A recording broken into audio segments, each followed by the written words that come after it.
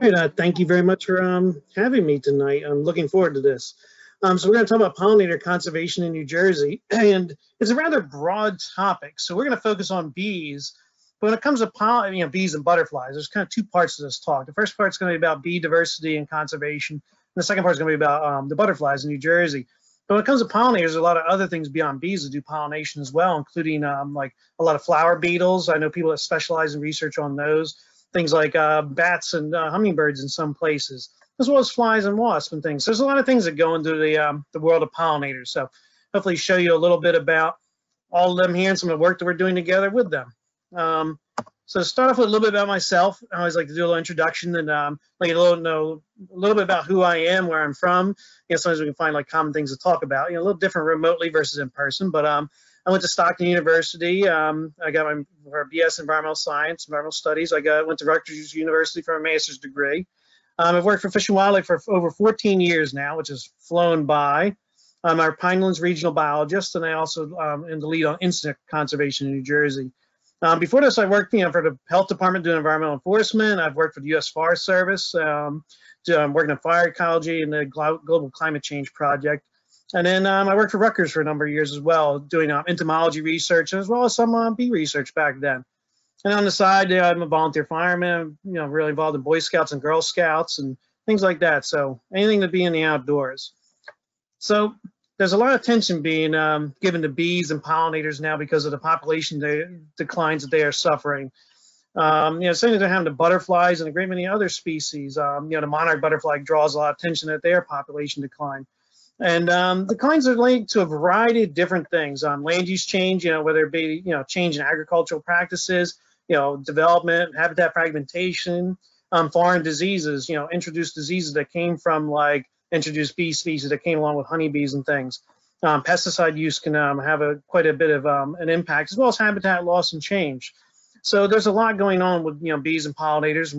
We're trying at the state to see what we can do to address the problem. Now, the first thing that comes to mind for so many people when it comes to pollinators and bees is the honeybee. That's the first thing people think of. And it's not native to North America, but it's introduced and used in agriculture. It's the official state bug of New Jersey. And they do play an important role for agricultural pollination, but they're not the entire story. When it comes to native bees, they do a significant amount of pollination. Even when you're looking at like cranberries and blueberries, where maybe it's only like a quarter to pollination. This is from some research, conducted by Rutgers. 25% on hundreds of thousands of acres of land can be a significant amount of pollination that occurs. So native bees, even though they're small and they're not the standard honeybee you think of, they're really important for pollination of quite a few different crops. So to get into pollinators, I want to talk a little bit about the habitat and diversity that occurs. What is pollinator habitat, and then get into the bees that occupy the habitat. So I always like to ask people, like, well, what is good pollinator habitat? What is good bee habitat? Like, what comes to mind when you think of that? And here we have a nice picture of a lot of flowers in the median of a highway. I think they're all cosmos, which is pretty popular for roadway plantings and things like that. And a lot of times people think of like these beautiful, huge, flower meadows for pollinator habitat. And that is, it's good for bees, it's good for pollination, but maybe it's not the best or most optimal thing to think about. And I want people to just kind of like go home thinking about how unique and diverse bees are at the end of the day. So first things first, it's along the edges of roadways, which can cause, like other animals get hit on roads, bees get hit on windshields and grills, so like having bees plantings right next to the highway, not necessarily the best thing. And the second thing is like it's all one species of flower. So when the flowering is done, there's, likely not to be too much else there for like other bees, And we've talked about there being over 300 species of bees in New Jersey. All their life histories are unique. All their flight periods are different. The flowers and plants they depend on are very different from each other. Obviously, there's some generalists in there, but a lot of them are specialists. So I always like to talk about like pollinator habitat. It's like you got to think more about your native grasslands with mixed grasses, and then your, a wide variety of flowers and other plant species mixed in. And like with your warm season grass, kind of prairie grassland habitats, the grass kind of serves as the backbone to the habitat. A lot of the flowering plants, don't really last in the environmental system very long. They kind of decompose or fade away relatively quick. They flower, set seed, and then they're kind of done with their life. Versus grasses are, a lot more hardy and stay in the system longer.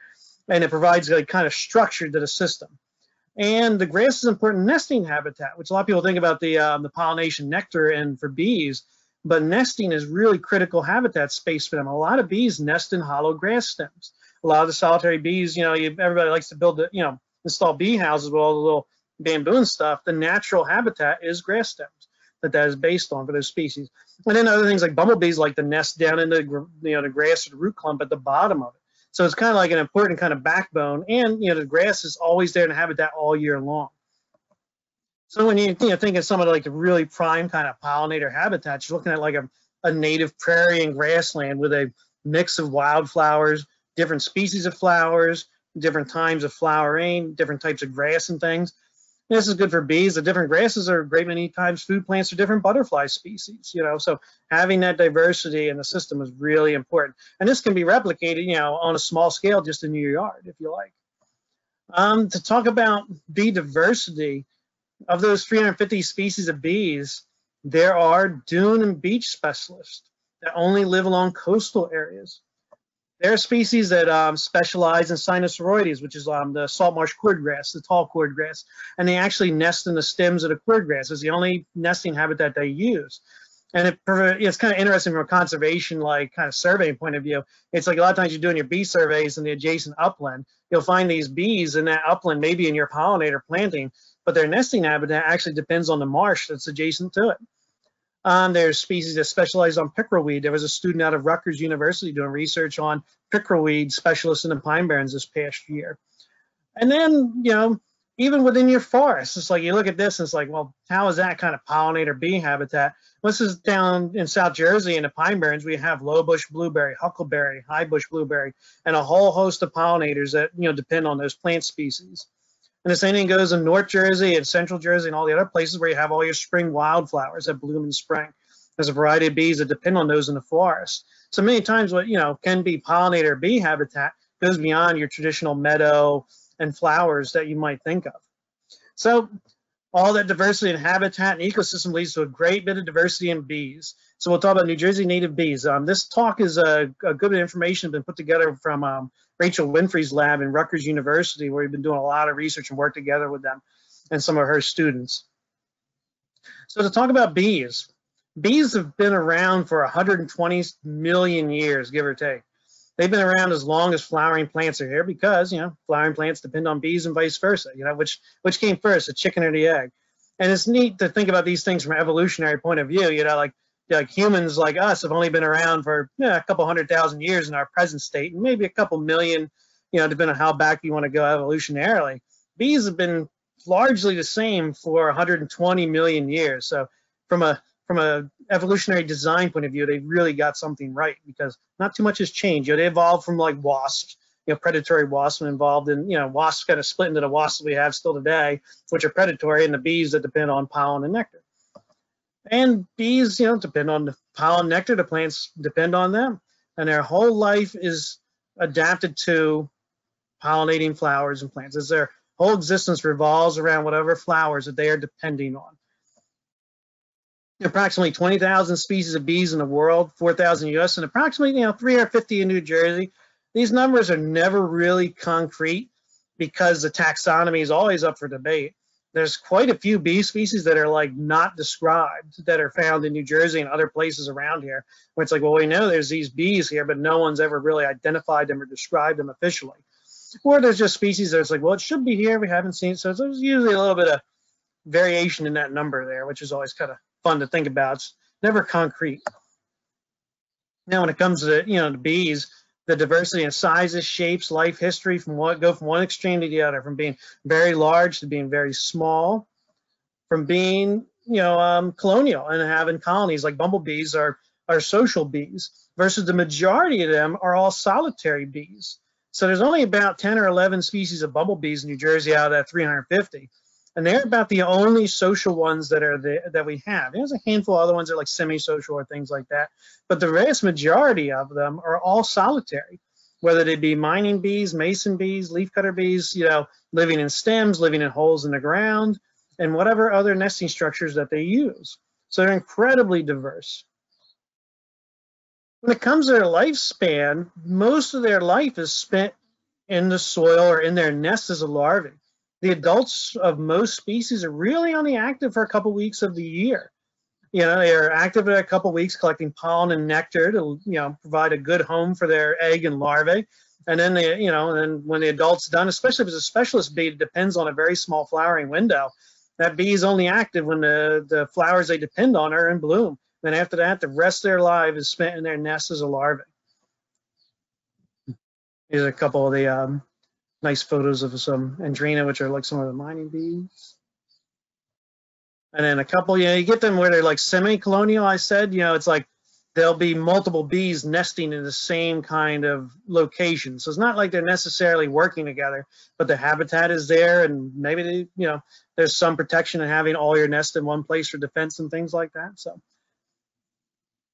yeah, continuing on with like some of the diversity discussion with them. A lot of times people think of like all the solitary bees being tiny or small little sweat bees. Some of them can be fairly big. Some of the halictus, like this one, are almost an inch long. Like they're almost the size of a bumblebee. So it's like you can have some pretty big solitary bees. And although, they are very, very small, they're super abundant and make some good crop pollinators, especially you can get into lots of different flowers and maybe some other bees can't, or maybe the honeybee can't efficiently pollinate and things like that. They come in a wide variety of colors, metallic blues and greens, especially if anybody's seen some of the sweat bees, some of their smaller bees you might find during the summer. They are absolutely beautiful. Continuing on about like life histories and things, no two of them are alike. A lot of them have very similar kind of life histories, but some depend on soil, some depend on stems. Some are like the leafcutter bees, which this photo here illustrates. They actually cut holes in leaves to line their nests with. Hence the name leafcutter. They're specially adapted jaw structures for cutting the leaves here, and they actually wrap and completely encase their nesting in the leaves, which is a really cool adaptation. Other species are adapted and used like plant fibers, so they're not cutting the leaves; they're actually stripping like the kind of filaments and fibers that occur on like plant stems and stalks and things like that. Everybody's favorite villain around their house, or anybody who has a deck or anything made out of wood, is the carpenter bee, which is also one of our native bees and a very good pollinator.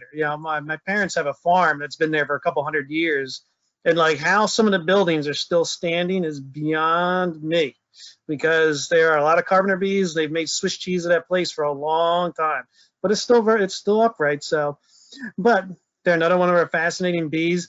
It's interesting. I have some actual logs where we kind of split them down the middle to show the nest chambers and everything like that, and they're perfectly kind of hollowed out. It's perfectly round. They actually to make that wooden tunnel, it's not like they necessarily chew their way in. They actually kind of got to get a bite, and they kind of vibrate and kind of screw, so they kind of drill it, not necessarily chew their way through, kind of leading to the perfect round hole that you see, which is really kind of cool. The bumblebees, many people are familiar with those. One of the social ones that have colonies and nests. There's approximately 10 species in New Jersey. A lot of the bumblebees have suffered extreme declines, especially like rusty patch, which makes a lot of news and attention. Rusty patch used to be one of the most common bees like sampled when Rutgers did surveys like 20-30 years ago, and now you can't find it anywhere in the state. And bumblebees, going over life history, overwinter as a female who emerges the following spring to start the initial colony, the first nest, and start rearing some workers to help her maintain and build the nest and make it bigger and bigger and make more bees. And this is why it's important. Like everybody always hates dandelions in their lawns, and it's like dandelions are one of the best pollen sources for bumblebees in the spring when they first emerge. When they first come out, there's not really much out there, but there's often dandelions. So. And then, another thing about bumblebees and talking about adaptations, which is kind of fun, and talking about the diversity that exists there. A great many bumblebees have like resource partitioning based on the length of their tongues and for going into different depth and shaped flowers. So this is a bumblebee working on a bearberry flower. And, a great many, different species of bumblebees have different length tongues depending on the type of flowers they specialize in. Just kind of cool. And then going on with that, I'd usually ask the question of what is a cuckoo bird and what does a cuckoo bird do? But I'm going to just leave you to think about that. Everybody's familiar with the cuckoo bird and like the redhead duck being another similar species. And what those are nest parasites. So like the cuckoo bird goes around and lays his eggs inside of other birds' nests, and the other birds inadvertently raise the cuckoo chicks. And what happens with cuckoo bees, they're nest parasites. Now, their larvae don't necessarily eat or parasitize the other bee's nest. They'll take advantage of the other bees like nectar and pollen and be raised in that other bee's nest, you know. So they're kind of like a nest parasite in that sense. They're not eating the other bee. They're not a parasite of the bee, but they're a parasite of the nest, if you want to call it that. There's a whole variety of cuckoo bees. And it's interesting when some of the declines have occurred among some of the rare bumblebees. The cuckoo bees that were like linked to those rare bumblebees like rusty patch have also declined along with them. And then just talking about the diversity, when we study these things is like the flight periods and things. The time of the year they use, that varies greatly by the habitat type. All your forest bees emerge earlier in the spring along with all your spring wildflowers, versus like your agriculture, like open space, urban, grasslands, all those kind of things are more, the summer season. So like, just from a conservation point of view, if we're doing surveys for bees, you have to make sure to time all the habitats and all the windows that may occur during that time period, because each bee is going to be only flying during the time window when its flower is blooming. So very diverse. So all that diversity in all 350 species leads us to this challenge for the state. There's an awful lot of bees that are very unique, and they all look relatively the same. And it makes it challenging from an identification point of view because most of them aren't easily identified in the field. Like most of what was done is with sampling and working together with like labs.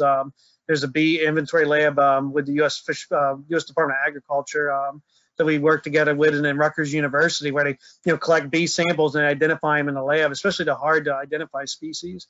Now the information available online is getting better to identify them on your own, and as people are getting more and more interested in these, more and more time and money is being invested in providing online tools to identify these things, which is kind of nice. So if you can photograph one, there is some hope of being able to kind of key it out or get it kind of close as to what species it is.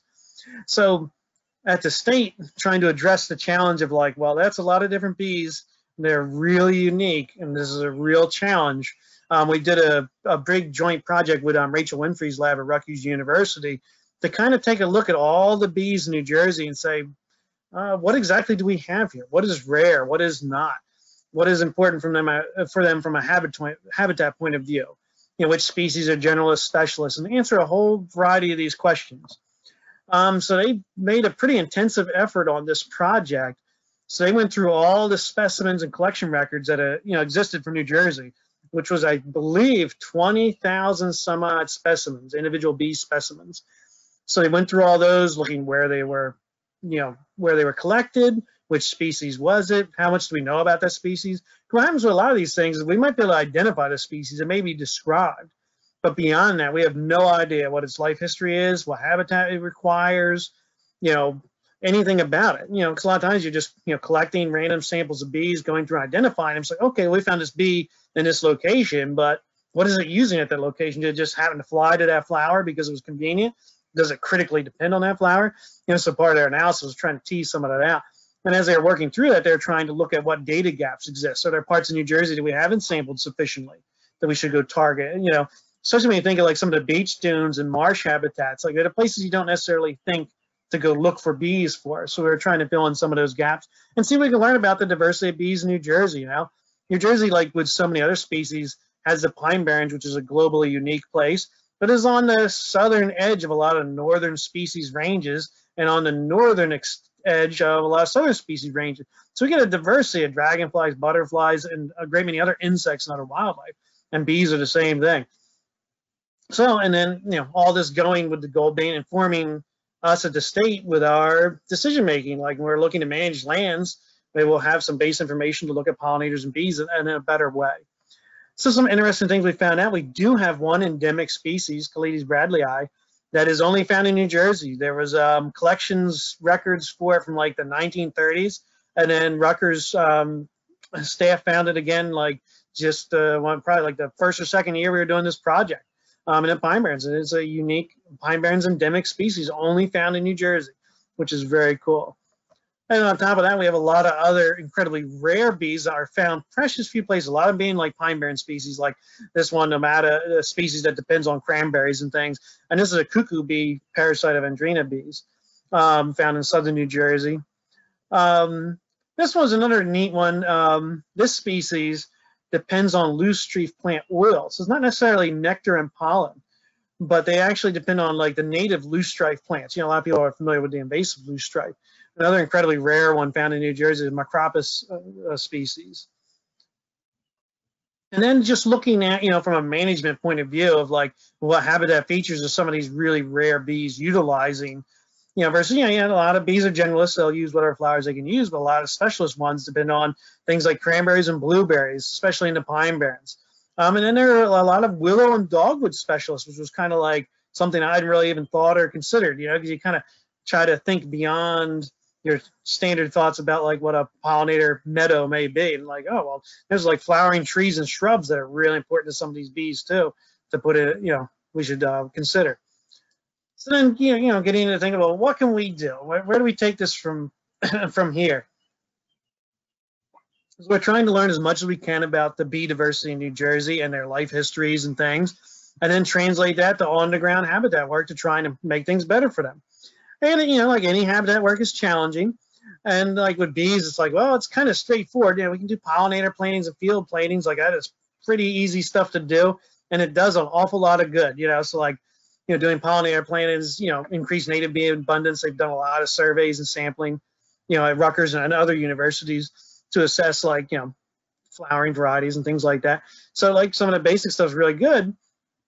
But then always thinking about the complexities, like it may appear that there's a improvement between like old field and pollinator planting for rare bees, but statistically speaking, it really is no difference. And the idea is behind that, and I always just want people to think about it, is like, well, rare bees are specialist bees. So not really dependent on some of those pollinator planting type habitats. So it's like, you know, when you start to try to do research and do conservation work for these species, it's like, gotta make sure we have the whole picture. And if there's like a like a blueberry specialist or something else, it's like, well, maybe we gotta be looking at forest management and not necessarily field management for that species. So, and then just, you know, I want to talk a little bit what we're doing at the state, and then we'll talk a little bit about what people can do at home. You know, so at the state, like we're, you know, at a great position in that we own and manage like hundreds of thousands of acres of land in parks, forests, wildlife management areas.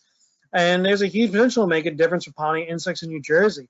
And, you know, to benefit a lot of pollinating insects is pretty easy and straightforward. It's not like a complicated problem to solve. You know, you can just do and change how we manage the land. We can do pollinator planting to change how we do things. And then, you know, even in DEP, like each organization has a unique situation where they can do good for pollinators in different ways. So one of the projects we've been working on together is having a joint project between Parks, Forestry, and Fish and Wildlife. And the State Parks Service is a lot of parks, nature centers, a lot of interpretive staff, butterfly gardens, where they have people that can educate the public, they can take care of garden spaces and do kind of like small projects that do great things for pollinators.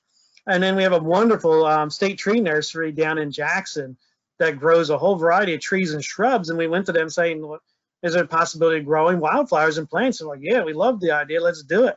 So we started off, you know, this kind of started off with a monarch milkweed thing, you know, looking at milkweed for monarchs and doing, you know, flowers and pollinator stuff for bees and butterflies. And it's kind of morphed into this kind of bigger thing now. And then we started off just growing a couple of varieties of milkweed. And now we're doing like 20, 30 species of wildflowers and butterfly host plants and kind of making kit pollinator gardens with a variety of species that we can take to different parks and plant. Like you can almost have an instantaneous butterfly garden, which is very cool. At Fish and Wildlife is a little bit different in that we don't have parks and nature centers. You know, we have one nature center up at Pequest, and then a lot of offices scattered around. But we don't have really much like staff in the way that the Park Service does. You know, we can do some small stuff at offices, and we've done some pollinator work at Pequest. But what we do is a lot of big field management projects. Like we're managing hundreds and hundreds of acres of grasslands, whether it be for quail or pheasants or for other things like that. And some of the things we looked at doing was like, well, we're working and managing these fields anyway. How can we improve the seed mixes that we're doing to include pollinator seed? You know, pretty straightforward. Like, hey, let's you know, add some seeds to the mix. Try and experiment some different things and see how they work. We looked at some of the quail project work and worked together with the quail project to develop a new quail seed mix. Because once again, going back to the very beginning, we're talking about the grassland kind of component of these habitats. Like, at the end of the day, gramineous habitats are just healthy, functioning grasslands and prairie ecosystems. And that benefits a whole host of species and not just bees and butterflies. It depends on, that benefits your grassland birds, your quail, and other things like that. So we looked at that and saying, hey, how can we do this better? We're doing this work anyway. Let's try to make an improvement upon it. So we've been doing pollinator gardens statewide. We're up to over 30 at various parks and WAMAs across the state. I mean, some of them small, like at nature centers, some are bigger, like we do field plantings up a way down, and they did a bunch of plantings in some fields up there. On some of our WAMAs, we're doing hundreds and hundreds of acres of pollinator mix and grassland mix in different WAMAs throughout the state, wildlife management areas. And this is just some of the most recent information from our lands management staff are doing really great things. And they've been increasing the amount of acreage in pollinator habitat statewide. And year after year, they did 453 acres last year, which is just amazing. And once again, like, sometimes people are like, oh, what are they doing pollinator habitat for if I'm, buying my stamp for hunting? But it's like, this habitat's good for all the species that are there. So kind of you think about pollinators, it's got to avoid the tunnel vision of just being pollinators. So, well, this is like healthy grassland prairie habitat for kind of all the species. All the grassland birds are going to utilize it. So it's not necessarily 100% pollinator habitat. It benefits a whole host of different species, So then getting around what can be done at home. Like so much of this stuff is so easy and straightforward, like such simple things as just mowing less of your lawn. Take a piece of your lawn and just leave it unmowed. And, it's always kind of curious to see what happens because you never know what exactly will come up. It's like my yard is a botanical masterpiece. It's like it's a little bit different each year. And I often leave things to grow just out of curiosity to see exactly what it is. So plant natives, mixes of species and flowering times, different varieties of plants.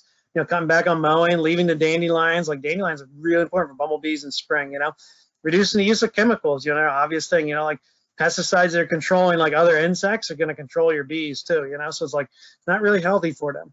And then, nesting habitat for bees, a lot of people do the bee houses, which are really great, but do require a little bit of maintenance because once you concentrate a lot of bees into one location, a lot of bee pests and predators will also concentrate on that location eventually.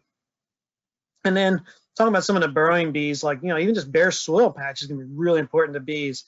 And then native grasses and hollow stems and things like that are really important. So I figure as we'll talk about this, I'll show you a part of my front lawn here where my little pollinator garden is. And I don't even know exactly how many different types of plants I have in there, to tell you the truth. Mix of daisies, butterfly weed, lupine, there's mountain mints, partridge pea. This big thing here is an elderberry, which is really kind of cool. And the one thing I noticed this spring, there was one little stem, a hollow stem over here, and there were 3 little mason bees kind of hovering around that one hollow stem looking to nest in it. So it's like, that makes you think about the little patches of habitat are important to these things that you may not think of otherwise.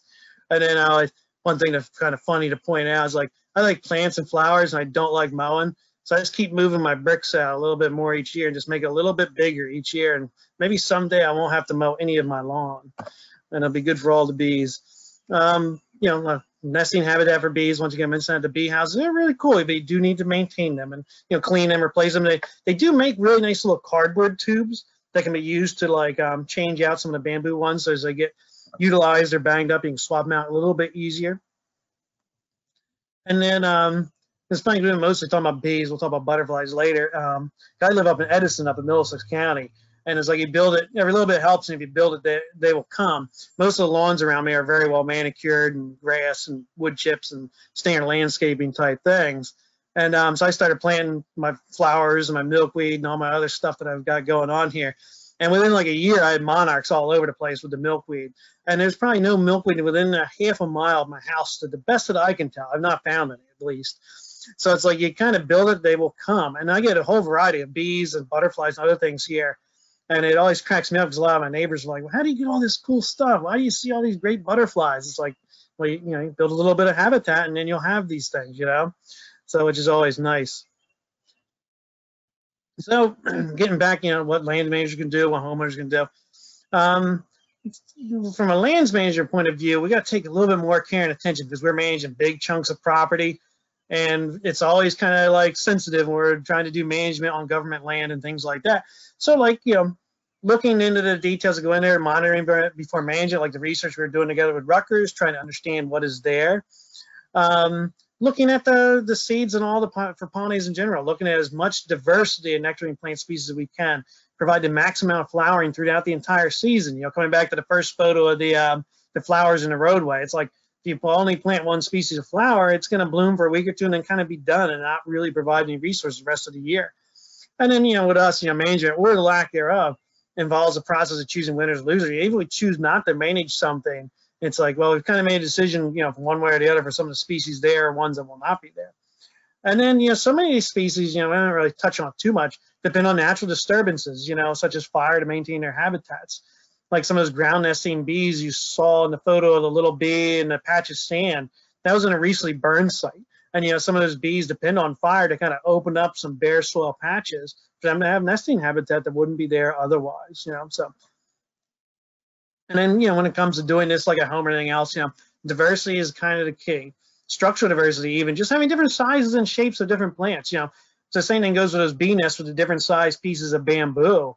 Different sized plants are going to have different sized stems and benefit different species. You know, having as much flowering variety as you can, flowering at different times of the year, different types of flowers, different colors, all those things. You know, and then think about flowering shrubs and trees like blueberries. You know, are very good. You know, your elderberries, buttonbush, arrowwood viburnum, some of the dogwoods and things.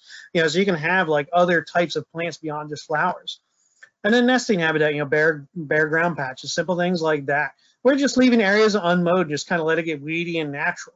It goes a long way to benefiting, you know, pollinators, bees, and a whole host of other things. You know, so, and the other nice thing about so much of this is that there's a ton of information out there. Like it's really straightforward, and there's a ton of work been done on, you know, what you can do. Like there's plant lists for New Jersey. The North American Butterfly Association has some New Jersey specific plant lists. Xerces Society partnered with Rutgers and USDA, and they have a whole planting guide book for New Jersey. It's more for doing like large scale projects on like, you know, public property or golf course, thing like that. There's a lot of good information even for the public there, you know, not knowing the diversity of the crowd who's in here tonight. It's kind of hard to steer the information one way or the other, you know, for what you do in a yard or on a golf course can be little different things, but even in a yard, it's just a miniature prairie, like a small prairie, like 10 by 10 can, you know, you plant one in a yard and then just sit back and watch and see how many cool things will turn up. And give it a little bit of time and you'll have just about anything imaginable show up. And like I've lived in Edison since 2008. And like today was the first day I had an azure butterfly in my yard. I've seen like eastern tail blues and things like that, but I never had an azure before. And this was the first one this year, you know, so it's like, you never know what you're going to have turn up. You know, so just some thoughts to take home on this. This is kind of the first part of the talk. There's more to about butterflies after this. You know, it's like pollinator conservation, like so many things, like we get tunnel vision on single species or habitats, and it's like you really want to look at the big picture and everything in any given site. And then like, you know, for like lands managers doing good inventory work and follow-up monitoring is sometimes often lacking, but is essential. Like, well, what do we have here before we even start? You know, maybe we have good habitat and we don't realize it. And then simple things just such as changing remowing regimes can make a huge difference. Like we've done a lot of meetings and worked together with like the State Park Service and our own lands managers stay up on this. They're like, you know, just cutting back mowing, you know, setting up a mowing rotation where it's like you're not mowing, you know, let's say a simple thing that can be done on large properties is instead of mowing it all at the same time is like divide it up into quarters. Mow one quarter this year, another quarter next year, or at different times during the year, you know. And the nice thing about pollinator gardens, and as a great citizen science tool, you can kind of plant them anywhere. So like I said, I'm involved in Scouts. So I do Boy Scouts and Cub Scouts. And we've done pollinator gardens at our school, a couple different churches. We're doing one on a piece of public property near one of the middle schools near here. And you can get little patches, like every building has some patch of land that's either just wood chips or being mowed or just being neglected or whatever you want to call it, that you could easily just put a bunch of wildflowers in. And then every one of these places we put a butterfly garden in, the people at the church or the school have been like, wow, this is amazing. This is so cool. We now have monarch caterpillars here. We now have this, that. And it's just like kind of eye-opening for people. And it's like such a little thing, but it can make, you know, pay big dividends, which is very, very cool and fun. And we'll take a quick pause here before we go on to my second half of my talk, talking about butterflies. We've been just mostly talking about bees so far. But I want people to look at this photo and try and figure out what exactly is going on here, because it's really kind of neat. So it looks like a bee eating another bee, which is just unusual. But there's this really cool, there's really cool insects called robber flies, and they're predatory flies. If anybody's familiar with insects knows what they are. I think there's 30 some species of them in New Jersey, and they're really good predators of other things. And there are some robber flies that are bumblebee mimics, and they look just like a bumblebee. Now, the things that tell them apart, like the legs are different, and they usually sit and kind of behave a little bit differently. So it's like once you've seen one, you're like, oh, wait a minute, yeah, I know what that is. I just saw one in my yard today. It's the first time, not today, just the other day. The first one I've ever seen here of those things was just the other day, and I've been here a number of years. I've seen plenty of other places. And so it's just, a case of mimicry. I don't know if the looking like a bumblebee keeps predators away from it, or it camouflages it from the other bumblebees, and they think it's a friend and not a threat. But either way, it's a robber fly that is a bumblebee mimic eating a bumblebee, which is kind of cool. At least cool if you like insects and things like this like I do. So the nice thing about this, I like to have people kind of look at this and realize how diverse and amazing all these insects are. Like they have a whole universe and world going on that we barely understand. And so many times with insects like bees, they all get lumped together as bees, It's like, no. Bees are very, very unique and cool. Each species is totally different. Depends on different things, different life histories. And it's like when you kind of like have like a door open to their universe, you realize how much is going on in their little world, which is fascinating. So the next part, kind of like part 2 of this, a lot of things to talk about, because pollinators includes butterflies. And we do a lot of work on butterflies in New Jersey. Part of the reason being is a lot of them are listed species and have like legal protections and things like that. So when we legally protect things, endangered, threatened, special concern species, that means that, we've gone through the Delphi process, an evaluation, like a status assessment process to determine how rare, how imperiled the species is. And then, it says that we, kind of says it needs legal protection and we should be doing something about the species trying to conserve it. So butterflies being pollinators too, and something else that we work on an awful lot with, along with bees. They kind of go with each other. There are 124 different species of butterflies in New Jersey, of which about 28 of them are listed species. Sadly, approximately 8 of them are probably extinct within the state. And like bees, even our common butterflies, a great many of them are declining. Like ones that used to be just a relatively common garden butterfly are harder to find than they used to be. And once again, like the bees, they inhabit a wide variety of different habitats and each have unique life histories. So I'm just going to go through, this is like kind of like the portion of the slideshow, just a lot of really nice, pretty pictures of butterflies. And I'll tell you a little bit about each one and hopefully give you like a touch on an appreciation for the diversity of butterflies that are in New Jersey. Start off with Eastern Tiger Swallowtail, always one of my favorites as a kid and things like that. Absolutely beautiful butterfly. And they're, a lot of people see them, familiar to a lot of people. A lot of times you see them flying along roadways that are open areas. And then their caterpillars have this great markings that make it look like a little snake, to protect them from birds and other things like that. Has a set of eyes on them, which is very cool.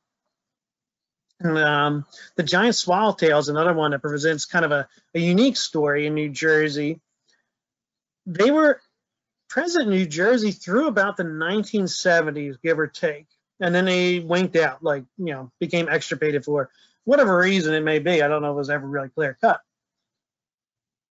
But then at about the mid-2000s, they were rediscovered. Like, I remember getting some of the first reports of them and wondering, like, I don't know about this. They haven't been seen in 30 years.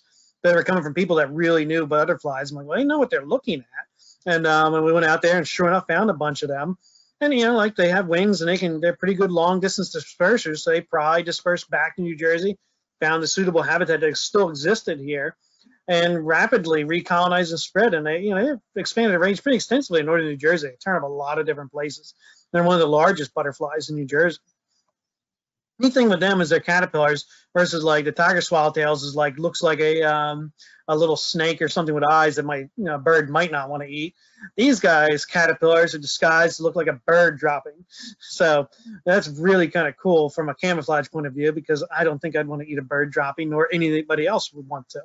And a step further is if something makes a mistake and then fussing with it, they often have these little feature here that will release like kind of like, at least with the black swallowtails, I've never smelled it of a giant swallowtail, see what it smells like.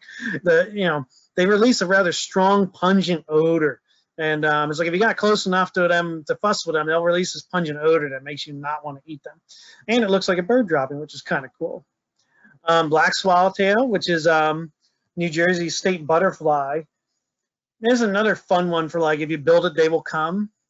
These ones are great for in your gardens and yards because they eat like parsley and dill and things like that. So many people always ask, well, what is it okay to order like caterpillars online and rear them and release them? It's like, well, it's not really the best thing. You're moving stuff around. You don't know. We know very little about diseases and genetics of these species. So it's not the best thing from a conservation point of view to get them. And it's popular among schools and things like that. But when it comes to monarchs and black swallowtails, you plant some milkweed, you plant some dill and parsley, you will get caterpillars on it eventually. Sometimes maybe not, but like I get black swallowtail caterpillars on my dill and parsley every year. Like I plant tons of pots of this stuff just to get the caterpillars to rear them, just for fun with my kids. They love it. So it's like I've told that the many schools and other places like, hey, just plant some of the food plants and then the butterflies will find it, which is very fun. And black swallowtail being one of the easier ones to do. Cabbage white's one of the more common butterflies people see, the little white butterflies, and some of the first ones in spring. They're actually not native. One of two, they're not native to New Jersey and were introduced, the other being European skipper. They don't really do much harm. Right now there's a lot of attention to the spotted lanternfly and other invasive species that are really problematic. Cabbage whites are just kind of there. They've not really done much harm to anything, the best that we can tell. But they're there, and it's sometimes one of the few butterflies people see and then recognize as a butterfly, especially like in urban places, which is of value. Orange sulfurs, I love the sulfurs. I grew up with them being one of my favorite butterflies as a kid. Cloudless sulfur, and even talking about diverse life histories, the southern species, but a lot of these species, we talk about some of the bees having like a 2-week flight window and being done. Butterflies, some have like a small couple-week flight window, and then they're done for the entire year. Other ones might have 2, 3, 4, 5 flights a year, where they, their populations, keep getting bigger and bigger and bigger. Monarchs kind of do the same thing as they migrate northwards, which I'll touch on real quick. I should put a slide about that. So this is a southern species that turns up like in the fall. So as the populations build up south of there, it erupts northwards. Now they don't overwinter here yet. It's kind of one of those things. Maybe with climate change, they may at some point. Bronze copper, one of our state endangered butterflies, and very, very rare. And talking about life histories and stuff, it actually overwinters an egg, which is very cool, because so many people get used to butterflies thinking of overwintering as a pupa or a chrysalis or something like that. This guy, they actually, they have several flights during the course of the summer, and the last flight, they'll leave the eggs on the bases of the plants, and it overwinters as an egg until the following spring. Harvesters are really neat in that they're one of the only predatory caterpillars. Almost every other species of caterpillar feeds on plants, whether it be leaves, stems, roots. So you start getting into moths. We have 120 some species of butterflies in New Jersey. We probably have a couple thousand species of moths. And butterflies are pretty much always just eating plants and leaves and things like that. Moths, you get into diversity where some eat seeds, some eat roots, some eat stems, some eat leaves, some eat flowers. Like sometimes you'll have one plant with 3 or 4 different species of moths that feed on different portions of the plant, which is very cool. But getting back to the harvester, their caterpillars eat aphids, mostly on beech trees too, which is kind of unique linkage, where there's a lot of diseases facing beech trees. So there's some concerns about losses of beech trees due to disease, which would in turn have impacts on this butterfly species. So predatory caterpillars, very cool.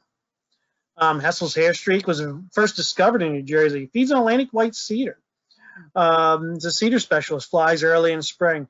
And a beautiful emerald green butterfly. One of my favorite. I love them all, but this is another favorite of mine, which is very cool. There's a juniper hair streak that feeds on red cedar, which looks very similar, or olive hair streak, depending on how you call it.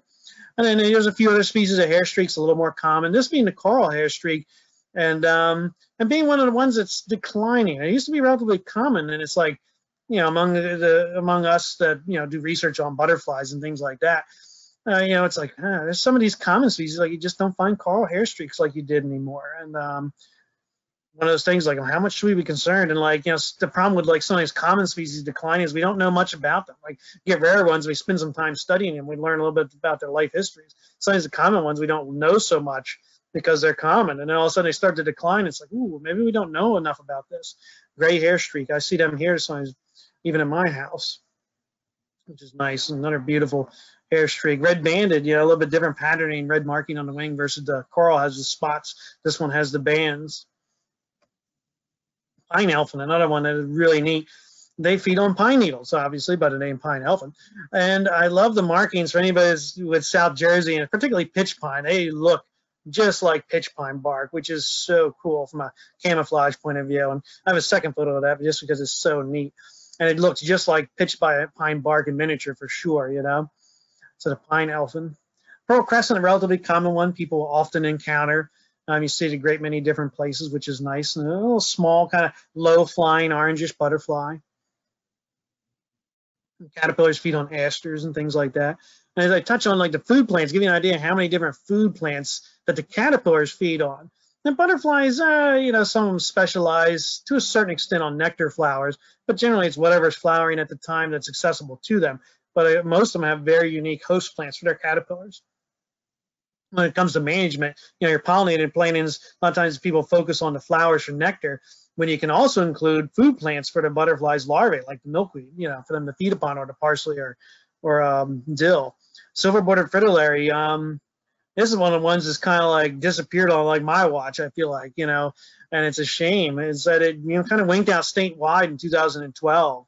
And it's not really clear why. We don't know if it's a climate change thing or a disease or who knows. There was a few colonies. It was, it definitely was pretty rare. But the colonies were all stable and you could always find them. And in the course of 1 year, they just we didn't find them the following year, which is kind of a depressing thing for someone in like my line of work. You kind of go out looking to find these things each year, and then all of a sudden you can't find them again. This being one of the last photos I ever took of one I saw in New Jersey, and we haven't been able to find them since. And it's not really clear what happened. It's tough with insects in that they have, like their life history. You have like one flight of adults, and they only live for a couple weeks. You have longer lived organisms like anything, like birds, turtles, herps, mammals, we don't call it. The longer lived species, they can kind of like tolerate having a bad year or two of reproduction. It's like, well, this year didn't go so well, but maybe next year will be better because I'm going to live for the next 5 to 10 years, But insects, you don't really have that option. So if you have a stochastic event or some other occurrence or disease or something else, we're just a shift in like phenology due to climate change, and that all of a sudden their flowers or their plants emerge a couple weeks after the butterflies emerge, because the butterflies were timed and popped out sooner because of the warmer weather. All of a sudden they're in real trouble. So it's, makes for a lot of risk for species from a conservation point of view.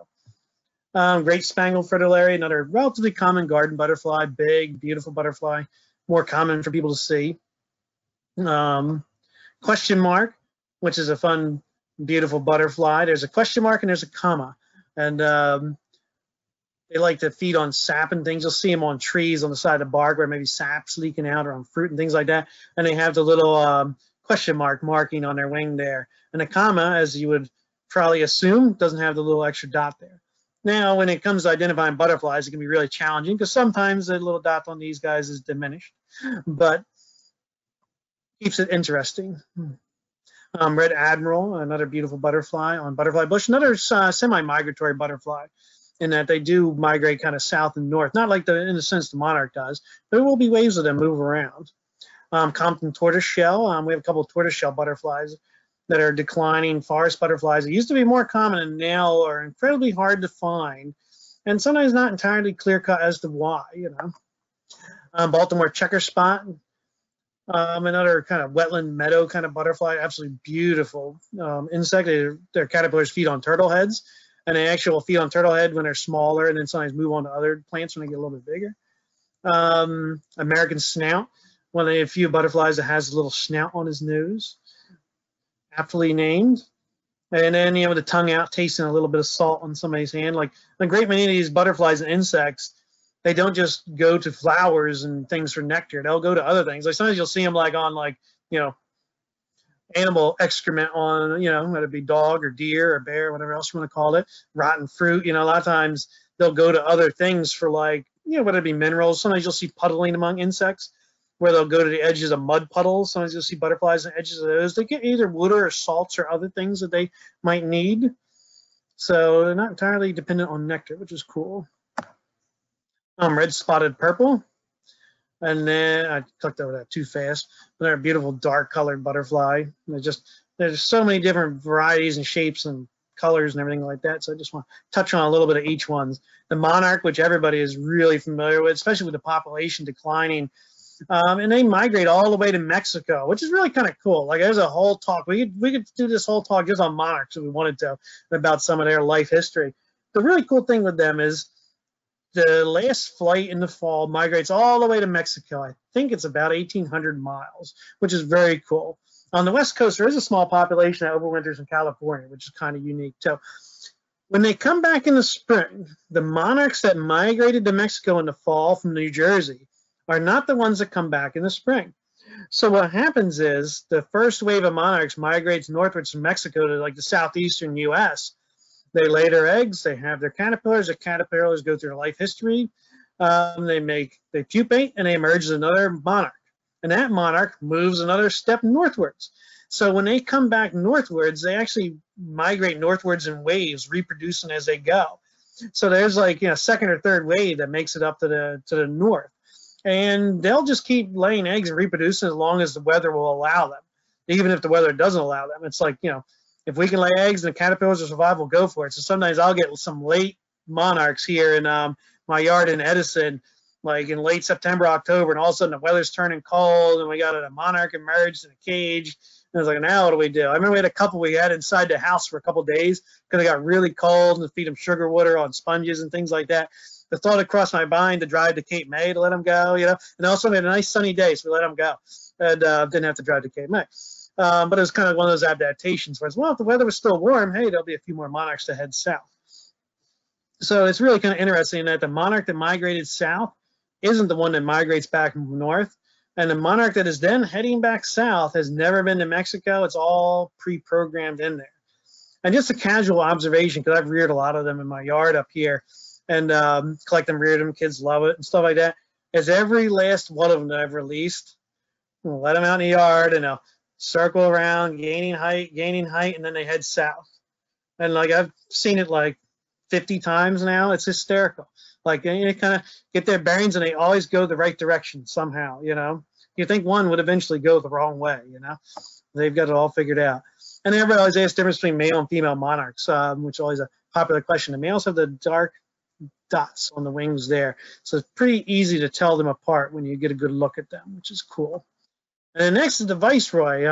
Getting back to mimicry, like our little robber fly mimic there before, the viceroy is a mimic of the monarch because the monarch tastes bad and birds don't like to eat it because it eats milkweed, which is noxious. The viceroy, on the other hand, is probably rather tasty, except that it doesn't look like it because it looks like a monarch. There's very subtle differences. It's mostly in the markings on the edge of the wings here, which is kind of shaped more like crescents and things like that, versus on the monarch, you have more as dots. There's some veining differences and other things like that. And the coloration is a little bit different too. But the viceroy is a mimic of the monarch, which is very cool from an evolution point of view. Little wood satyrs. You'll see these guys hiking around trails and forests, little brown butterflies, kind of fluttering down close to the ground, edges of the woods. Mitchell satyr, one of another ones that's an endangered species, has been extirpated since probably about 1985. There was a small colony that was left and then probably collected out at the time. It's suspected, but not entirely true. Collection of insects doesn't really occur too much anymore, but yeah, every now and then you'll have people go out to try and collect and sell these things for money. It's happened even relatively recently. So it's always have to be kind of on the watch. You never know what someone is going to do. The wood nymph on dogbane, another beautiful one, a little, bigger than the satyr. It's got that kind of tan markings, the edges, usually on the edges of fields and woods edges. Another common butterfly for your gardens and things is a silver spotted skipper. They're big, kind of very strong flying skipper you'll see in your gardens pretty often. Common checkered skipper, you know, black and white patterning on it. All beautiful butterflies. And if you're looking for any of these, like I said, the talk was put together by some members of the North American Butterfly Association, and their website has a wealth of information and great photos and identification keys and everything like that. Arago skipper, another one of our rare butterflies in New Jersey, one of the biggest populations on Fort Dix. Another one of our disturbance-dependent species. Depends on fire to maintain its habitats. Because without fire, the habitat grows up. It depends on pine barrens, reedgrass savannas. They're very fire-dependent. And out in the impact area of Fort Dix, there's certainly a lot of fire. So it gets to be maintained and beautiful for these butterflies. Interesting story with the Aragos, just real quick, is they are found in North Jersey too. There's populations in both Morris County and in southern New Jersey. In the pine barrens, they use different food plants. They have different flight windows, different phenology, everything, which is really interesting. They are the same species, but up north they feed on little blue stem grass and fly like like early July, midsummer. While the southern species are late July, early August, and feed on pine barrens reedgrass. Up north, it's like xeric grassland habitats. Down south, it's wet meadows and wet prairies. So totally different habitats for the same species within the same state. Very cool. Fiery skipper, real bright orange. Another southern species that works its way northwards, you know, late summer, early fall. Broadwing skipper, this is one of our marsh and wetland kind of skippers. You know, they feed on like wild rice and other things in marsh areas, which is very cool. There's a handful of them, you know, thinking about your butterflies in different habitats. Just like the bees, you have butterflies that live in the marsh areas and depend on marsh and not your stereotypical pollinator habitats. And here's a rare skipper, which is another wetland butterfly species right here. It's called rare skipper next to a broadwing. There's actually all three species. There's also a salt marsh skipper. They were all in the garden, my parents' garden, at the same time. But I couldn't get a photo of all three of them on the same plant as hard as I tried. Rare skipper is a feeds on salt marsh cordgrass feeder and is another marsh species. And you don't really see it unless you get lucky to have like flowers near the marsh. Luckily, my parents' garden with a lot of milkweed is really close to the marsh nearby. And we get a lot of rare skippers there every year. And a quick story on this species is that it had a range extension in New Jersey in like the 1990s. Didn't exist in New Jersey before then. And the population was kind of expanding northwards and declining south of here, actually. So it's probably a climate change related thing with the species range moving northwards as time goes on. Leonard skipper, another one of our rare species, occurs statewide, but always in very low numbers. You know, like some of these species, you find tons of them, hundreds of them in any given site, very common. And then other species, their life histories are kind of unique in that, you know, you find one here, one there, very low densities, but scattered about. Leonard skipper generally being one of them. Sometimes you find larger numbers of them, but boy, you know, a lot of times you see just one here, one there. Dusted skipper, another one of our early grass skippers. Northern meadowlark, and one we're doing a lot of habitat work for right now. They depend on red cedar glades in North Jersey. One of the biggest threats to them is invasive plants, invasive shrubs, autumn olive, honeysuckles, barberries, multiflora rose, just you name it. Any of the stuff that invades the woods. And, you know, just shades out their glades, shades out the nectar, and the species declines because of it. Stiltgrass is another problem for them. So we're doing a lot of like invasive species control, invasive plant control at some of the habitat sites to try and preserve this species in New Jersey. Checkered white, another interesting one. It's a pretty rare species, but they go through huge population bursts. Like we had a huge one down in southern New Jersey, like 2011, 2012, whatever, thousands of these things, thousands of them. For being a relatively rare butterfly, it can have massive eruptions, and maybe that's just part of its life history. Maybe it kind of goes along at very small numbers and then has boom years, you know. The more we study these things, the more we learn and the more we realize we do not know. Frosted elephant, another one we do a lot of habitat work, another very rare one. New Jersey is probably a stronghold in the northeastern United States for this species. Depends on disturbance, open habitats, feeds on wild indigo, baptisia, you know, and very restricted now to sites like right-of-ways and power lines and things that are maintained and disturbed and open. Hoary elephant, another kind of fun one that I like. We're at the very southern edge of its range in the eastern United States. This kind of a glacial relic, and I find in really xeric pine barrens areas of southern New Jersey where there's bearberry, that it's food plant. It flies very early on in the spring as well. And then another last pine barrens one, the Georgia or Halictosatter. I put both names on there. Everybody calls it Georgia satyr, but then they're going through like a literature search and people were doing research one day and realized that someone named Halicta described it, named it prior to other people describing it. So we give it the appropriate name from a taxonomic point of view. But found in pine barrens, meadows and grassy areas. It feeds on sedges. We don't know exactly which ones.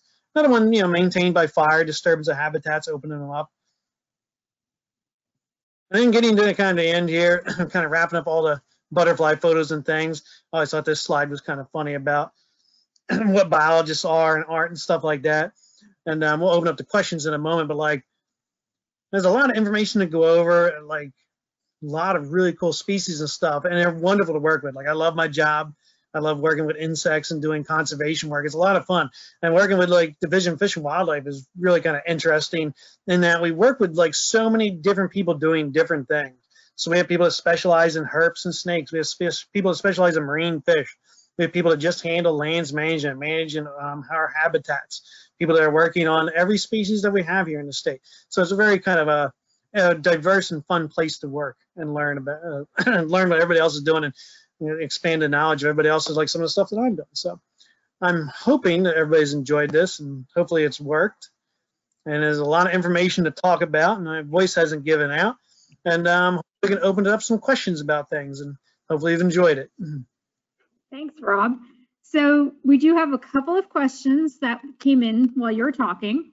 The first is from Michael, and he wants to know how damaging is the mosquito spray that everyone pays to have done? It depends on how they do it. It's worse for some things than others. So they all depends on the mosquito spray you're talking about too. So if you're spraying your yards and you're not being too careful about it, any insecticide is going to kill the other insects in your yard and stuff like that. When they're doing the aerial spray and stuff like that, they try to target it for the flights of the mosquitoes in the evenings at night when they're up higher, and like it's less likely for other things to be flying, so it's not as impactful. But like, it's like so many things with any insecticide, pesticide, herbicide. It's like if you use it carefully in the right way, it can do the good you want it to. But if you're not careful about it, it can do quite a bit of harm too. And when it comes to mosquitoes, they do a lot of other things too. So they do a lot of larviciding, which is very specific just to mosquitoes. And that's where I put like the pellets in the water that only kills the mosquito larvae. That's not as impactful on other things. When you're doing like aerial spraying, it can have a negative impact on other species around. We do have like BMPs and guidelines to try and minimize those impacts. But like so many things we do, there's trade-offs between like conservation and public safety. Like a lot of diseases are spread by mosquitoes and they can be a public nuisance. So we just try to do the best that we can and like provide guidance so that they don't have as many negative impacts. Great, thank you. Our next question comes from Eloy, and he wants to know how can I redirect carpenter bees away from using the garage wood trim as their home? There's not much you can do because I have tried. Unfortunately, like carpenter bees, other than like, doing like tin or screens or other things to keep them from going in there, plugging all their holes up, even that doesn't work. They just go drill someplace else. There's, it's kind of hard to get away. You can make traps and things. You hate to go kill the poor things, but they're destroying something and being destructive. There are like safer ways of doing it. Like a lot of people use like little traps to catch them, and kill. It kills the poor bee, unfortunately, but it can be destructive to certain portions of your household. I mean, you could put like, it's funny. I mean, you could put wood out there. The natural habitat is dead trees and things like that, but it's like they'll just make more and they'll just keep chewing on your house. It's just one of those things. There's not much to do. You just kind of gotta live with them. At least I always have. I mean, I love insects and all, but I remember as like a kid, like on my parents' farm, like our grandmother paying us like I don't know, 5 cents a bee. Like go out there with like badminton rackets and kill as many of us as we could. So keep us kids out of trouble. We'd make a little bit of money. And then next year there'd be just as many carpenter bees. I spent most of my childhood killing carpenter bees, and there's just as many there today as there were 30 years ago. And the buildings are still standing, so. Great, thank you. The next one goes back to our poll question, and the question is, are wasps pollinators, and are you counting wasp in the 300 plus count? And also, what's the difference between a bee and a wasp? Couple of questions. So we're not counting wasps in the 350 species. That's just bees, pollinating bees. Wasps do pollinate. They don't do as much as bees. They will go to nectar and things like that and utilize it in small amounts. So it's like not they're pollinators in a very small sense. You know, some wasps visit flowers more than others. It's more of an opportunistic thing for them. It's just like flies, like Searford flies will visit flowers. But like when I don't like to dismiss different species. It's like I don't like having the tunnel vision of just pollinating bees. And it's like, well, there's a lot of other things that do some pollination, and every little bit adds up to something. And then telling them apart, a lot of it's just related to the pollen carrying structures on them. So they are very, very similar to each other, like structurally, and their body, wings, everything else. Then it comes down to the pollen carrying structures on their legs or bodies and things like that. And like even those features are pretty diverse among the different types of bees. And that you'll see the bees with the pollen clumps on their legs or on their bodies and things like that. So most of the biggest differences are related to how they transfer pollen. While wasps and things are predatory, they eat other insects and they hunt and eat other insects and feed that to their larvae and things like that. They're not out there actively seeking pollen, even though they will visit flowers on occasion. It's just more of a targeted opportunity, I guess, more than anything. Right. Here's a great one from Gary. It's a biology question. Some bees seem to make linear multi-chamber tunnels to lay eggs. The egg in the furthest, deepest, most distal chamber would be the first to be laid. When the egg hatches, does the larva leave the chamber through the other chambers, forge a new way out, or wait till the other chambers are empty? That's a good one. Especially with a great question. Stuff like that, yeah, because it's like it must be all related to like hormones and things like that, and then being in association with the other eggs and nests near there, because they don't generally go out another way. They always come out the front. So it's like the last one laid always has to be the first one to hatch. And I don't know if anybody's really, like, I've never heard a good answer on it other than it's probably just one of those genetically or hormonally kind of programmed things in there. And they all just kind of grow and develop pretty quickly too, so the window of emergence might be relatively close in that. The ones starting to work his way through as the other ones are too. But good question, and I don't have like 100% answer for you on that, just because I don't know if I've ever heard a good answer on it either, And it's different for the different species too. But cool. All right, that was a very good question. The next one comes from Karen, and she was curious about what the rusty patch bee is a specialist on. The rusty patch bee wasn't really much of a specialist. It was a bumblebee, and a relatively common one of that, just like some of the other ones that we see down in southern New Jersey.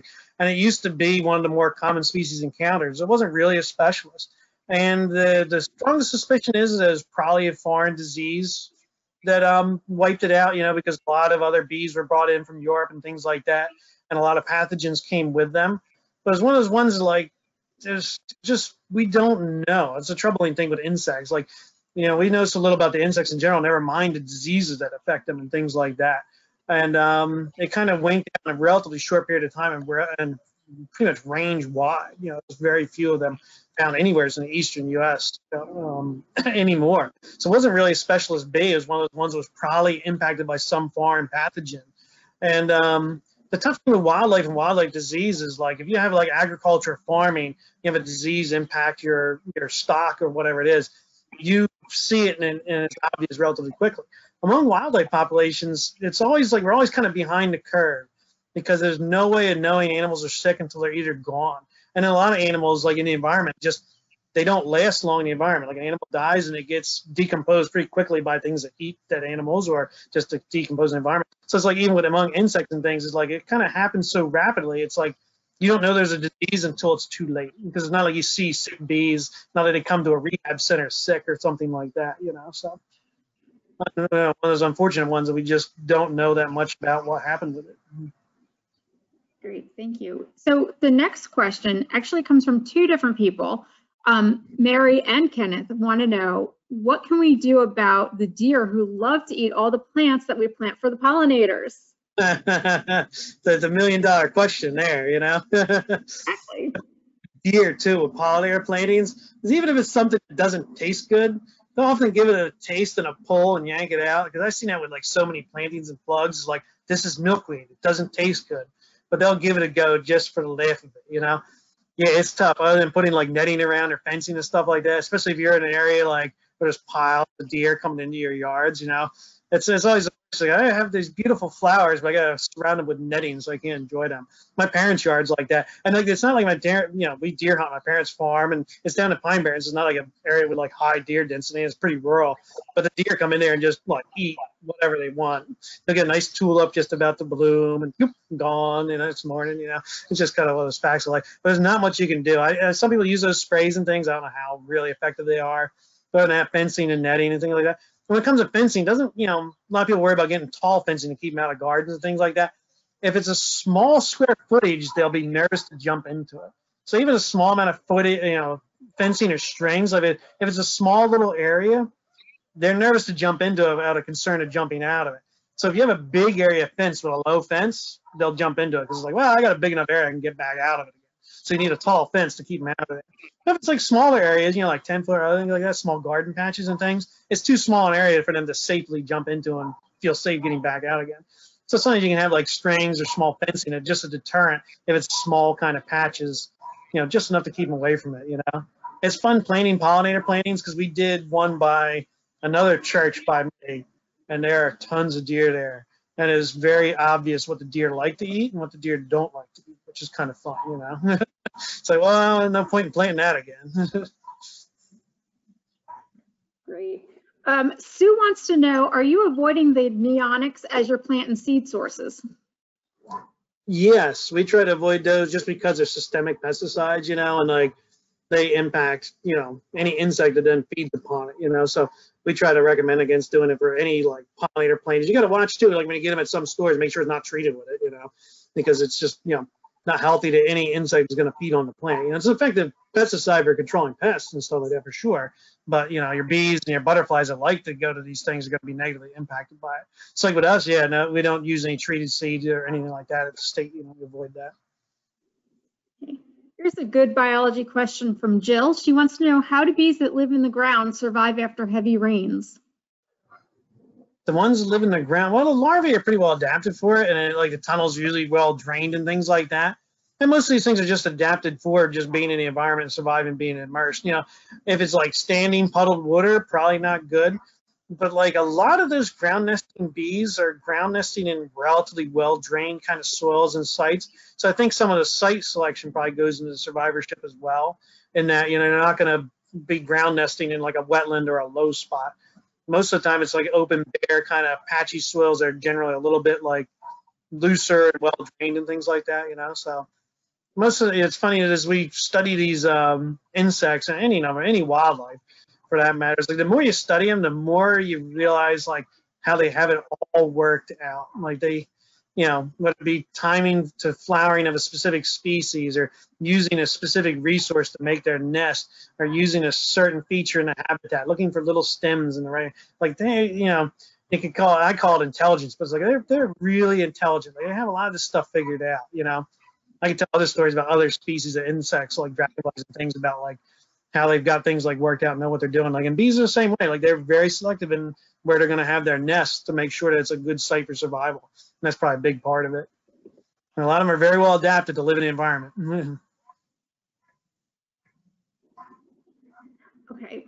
Marie wants to know, what's the state doing to create no-mow zones to support birds, pollinators, and wildlife? Yeah, so we've been doing a lot of this. So we've had meetings with the Department of Transportation and working together with them to like, if there's places you can't mow or don't need to mow, don't mow. Obviously there's some safety things along roadways. We have to have them mowed from a fire safety point of view and, from like a vehicle hazard point of view, be able to see the deer. Whether it makes a difference or not, I don't know, but it seems like the deer just appear. But like within like parks, especially, we had a lot of meetings with all the maintenance staff and all the superintendents and everything else. We've been working together with them to like make an initiative like, hey, you don't need to mow something, leave it unmowed. Pick patches and leave them as prairie or pollinator habitat. We're doing a lot of planting. So we've been kind of making a push statewide. Fish and wildlife, we don't generally mow too much to begin with because it's like we're about wildlife management areas. So we'll mow paths and things around buildings, but it's not like we're mowing like sports fields and stuff like that. But the Park Service, is a big push, throughout the state Park Service, cut back on mowing wherever they can. Great, thank you. Debbie was curious about the species that basically disappeared from New Jersey in 2012, Rob. Could Yeah, that have had anything to possibly do with Hurricane Sandy?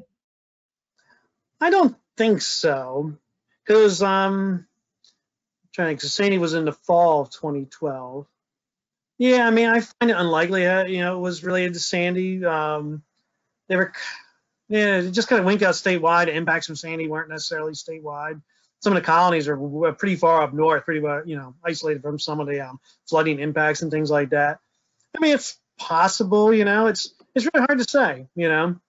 It's possible a storm like that to like bring some kind of pathogen or something else, and you know, kind of happens with what was it, EHD and like southern midges among deer and stuff like that. Sometimes it's related to storms and things. But no, I mean, really hard to say. It was one of those ones that we just kind of left scratching our heads. All right, we're running out of time, so I'm going to have one more question for you, Okay. and then we'll wrap up. Is there any disease affecting the wild bees that are hurting the population? Any disease? Yeah. So not really. I mean, there's a variety of different diseases and pathogens that they find among like honeybees and bumblebees, especially like the ones that are weird and things like that.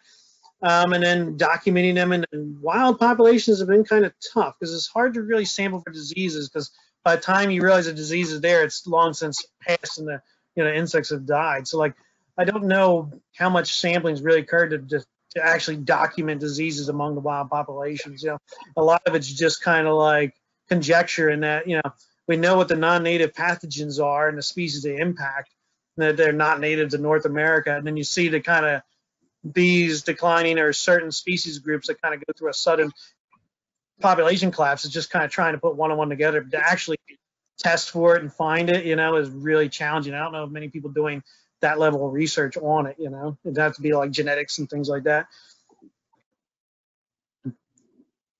Thank you all. Yeah, thank you. Yeah, pollinators are a fun thing to do, and doing pollinator gardens is such an easy thing. Anyone can put like a corner of their yard into wildflowers or other things and really have a lot of fun with it. And I'd recommend it to I anybody. can tell you have fun. Exactly. The less grass to mow, the better.